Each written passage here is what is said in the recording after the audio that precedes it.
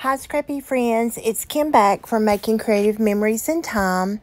Today, I'm here to show you the first page in my Perfectly Patriotic workshop.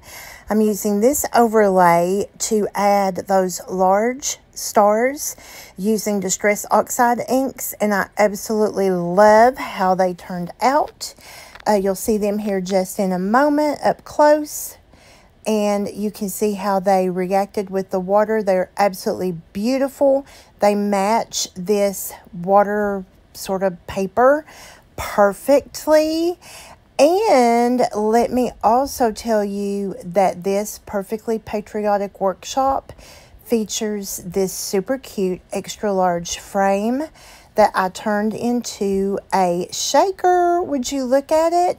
For more information, leave me a comment below. Thanks.